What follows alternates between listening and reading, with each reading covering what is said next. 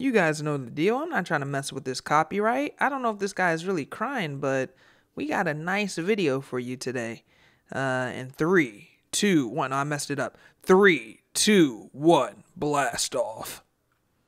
Hey, what's going on, guys? Welcome back to another video. So today we're going to be talking about reality shifting, which that sounds like how you would think it is, where you are shifting your experience from your current reality to another reality, typically your desired reality. Now, what this sounds like to me is that some of these Gen Z TikTok kids have a very vivid imagination, which I don't even know if it's a vivid imagination. If you have to come up with a whole new concept to explain just having an imagination, this is actually kind of scares me, and it makes me think, how many of you people do not dream at night? When you go to sleep, is it just a void and then you wake up?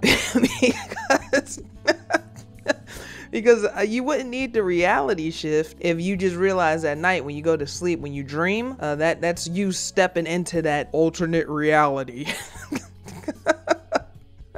But yeah, they have this thing that has popped off and it's called reality shifting. I think it's from Harry Potter, which I'm going to be honest, I'm going to put my neck out here, guys. I haven't watched any Harry Potter movie besides the first one. So I guess that's my first question, is should maybe I check these out if they're talking about reality shifting. And they got a whole generation of young adults talking about switching over to their desired reality. It just makes me wonder, do I need to watch the other 7 movies in this film series? Whoa. Before we continue, I noticed that 51.5% of you guys have been watching the videos, but you aren't subbed. Go ahead and tap in with your boy by hitting the subscribe button. And while you're down there, why don't you go ahead and hit the like, as it helps out the channel. We're all about growth here. I try to be as entertaining as possible in these videos. So yeah, any support is much appreciated. And with that being said, let's go ahead and jump back into the video. And if you think I'm not joking, type it in on YouTube. There's even videos with upwards to hundreds of thousands of views where they're talking about reality shifting. And we're gonna go ahead and read a little bit of an article to bring you guys up to date. What exactly is reality shifting? Put simply, the practice of shifting realities entails shifting your consciousness from your current experience, i.e. current reality, to another reality, typical your desired reality. I know this all sounds a little woo-woo, and there's of course a very broad spectrum on opinions on this topic. Some skeptics believe shifting is simply lucid dreaming, the kind of dreaming where you are aware of your dream state and total control over what you do. On the other hand, others do truly believe that the reality shifting to is just as real as the one we live in now, with characters that have their own feelings, emotions, and memories, a parallel universe of sorts. And then it goes on further to even explain how to shift reality according to experts.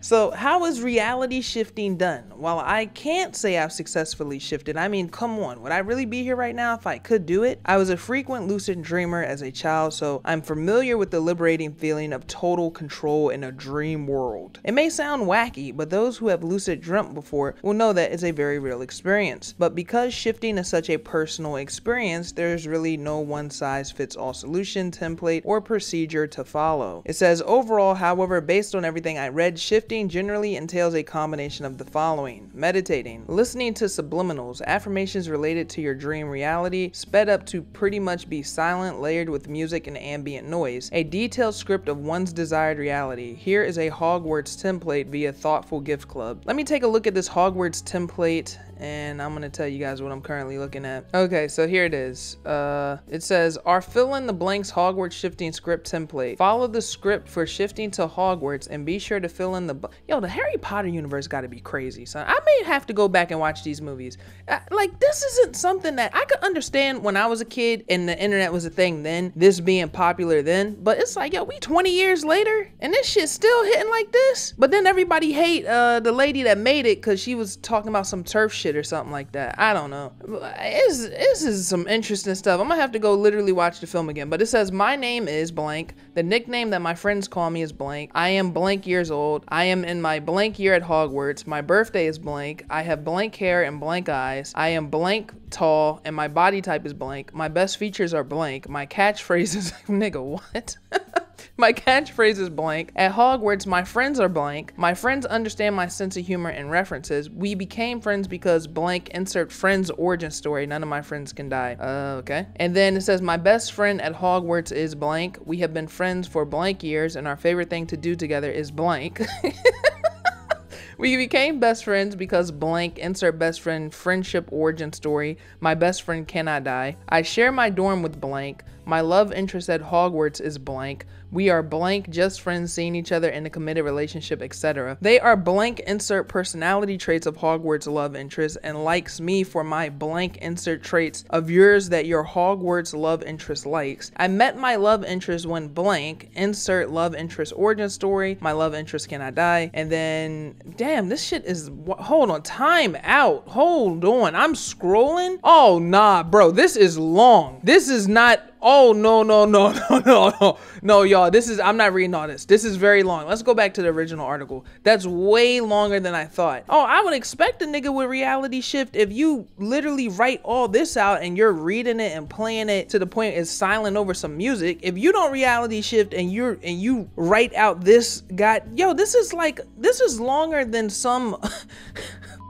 this is longer than political alignment surveys where you find out if you're right or left leaning. Like, this is a pretty long one. So let's just continue reading. It says, a specific shifting method. Scripting in particular is a core topic in reality shifting. While it's not mandatory, many claim that creating a detailed script of one's desired reality can help the process a lot. These scripts can take any form the shifter desires, virtual, physical, written, visual, etc. So long as they go in detail about one's life will be like in the dream reality. Who are your friends, what you look like, and even practical matters like the fact that you always smell good along with, yo, is niggas really that stinky that they have to imagine smelling good? Like, jeez Louise. Along with important notes like how one can return to their current reality, how the passage of time differs between current reality and desired reality, etc. Okay, and then they have a whole bunch of different scripting templates that you can go to. So we have a MCU shifting script template, Star Wars, Maze Runner, I don't really know what that is, Game of Thrones, anime, My Hero Academia, Attack on Titan. Who the fuck wants to go to an Attack on Titan universe? Bro, did you see what Aaron did in the last 5 chapters? Did you see what my boy was doing? Who wants to go to that reality? You go to that reality, I don't even want to spoil it. I really want to get this one comment off, but I don't want to spoil it for somebody that's reading it, so I'm just not gonna say it. But it may rhyme with bumbling. You go to that reality right when the bumbling starts. Man, come on, son. We got a supernatural shifting script template, and I think, hold on, there's even more. There's different methods to introduce people to shifting. So there's the Raven method. This is probably the most popular reality shifting method. With it, you lay in a starfish position on your bed and count to 100 while subliminals are playing. Yo, this shit, wait, what? So you're laying in a starfish. Wait, what? Wait, whoa, time out now. Time out. This is making that Christian in me flare up. I gotta Google what a starfish looks like. No, this is, what, we gonna put a ring around your body while you in a starfish and you gonna flip you upside down? I'm sorry. Let me continue. I apologize. This is probably the most popular reality shifting method. With it, you lay in a starfish position on your bed and count to 100 while subliminals are playing, making sure to say positive affirmations between numbers. This is one method I did try once, and it induced a very scary Inception-esque stack of dreams within dreams where I kept waking up not knowing what reality was real. Likely a coincidence, but it was pretty spooky.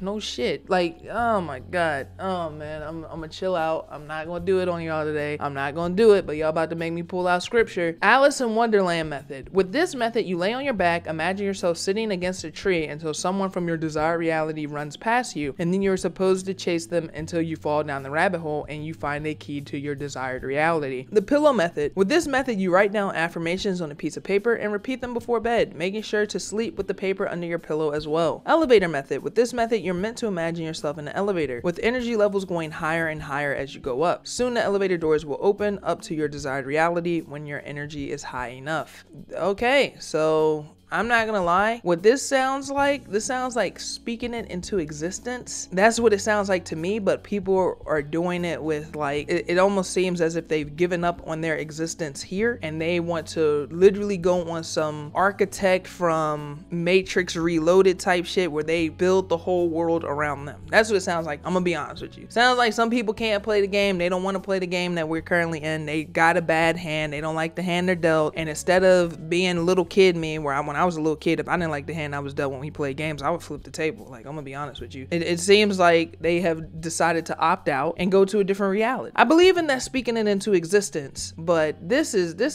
taking a little far, right? Like, you gotta speak it into existence. But this is like, man, this is speaking into existence on steroids, bro. If by the end of all this your reaction is still skeptical, kids these days, I have to say, transporting oneself to a better reality, shifting or not, is a pretty smart way to deal with 2020. And it is of course a much better use of time than all lime wiring and neopetsing I did back in my days of youth. Truthfully, it's tough to discuss the legitimacy of reality shifting without trending into philosophical crisis like what even is reality? But there are enough reports and accounts out there of shifting that I'm positive at least feels real to those who have successfully managed it. I will be shifting realities to supplement my lack of travel anytime soon. I'll keep you posted, but until then, I very much all the time in the rabbit hole that is Draco Talk, which Draco Talk is some Harry Potter type stuff. So I'm not gonna lie to you guys, man. That was definitely a rabbit hole, and that strikes me as there's gonna be a lot of psychedelic users as some of these people get older if they don't grow out of this. I'm not going front. I remember I went down the rabbit hole of like listening to Joe Rogan talk about DMT, and that shit that those people explain on that, or when people take shrooms or any type of popping acid, and even on TikTok for a little minute I was seeing people drop acid and record themselves, and then they would record afterwards. Like I remember seeing this chick, she was just crying as she's recording herself. Man, who wants to I don't want to see that shit. I don't know what you're saying. And then some people say, yeah, I dropped acid and I'm still feeling the effects 4 months later. That's all I'm seeing with this. I see that there's a generation of young people that may start messing with those psychedelics as time goes on to try to reach a reality that they feel more comfortable with because they can't take the current reality that they are living in. I am saying reality a lot, but that's my thoughts on this, man. This was sent in by one of you guys, sub to the channel. You came in, you dropped a DM, and you blessed me. Like, to you, I put my hand on your shoulder. I'm not going to absorb your melanin. If anything, I'm going to push some melanin into you, make you blacker, make you darker. And at that point, you know, you can stand by me as a brother. So with that being said, I'm going to leave the conversation off to you guys on my Philip DeFranco and ask, how do you feel about this? Let me know down in the comment section below. Has anybody reality shifted? I didn't put any of the clips in. I don't know yet, but I don't think I put any of the clips in where it's like, I saw a little girl on YouTube talking about it. Is she old enough to even have a channel? That's the question I gotta ask. She looks younger than 13 up there. Like, I think the video had like 50-60,000 views talking about reality shifting. So you guys gotta let me know how you feel about it down in the comment section below. As always, you know where to find me. Twitter.com/RMP Kampachi, Patreon.com/RMP with over 110 hours of additional content. And if you haven't subscribed to this channel yet, please do hit that like button, hit that sub, help your boy out. So with that being said, I'll catch you guys on the next one. Everybody have a nice day, and oh damn, I said nice day. Everybody have a great day, and I'll talk to you guys soon.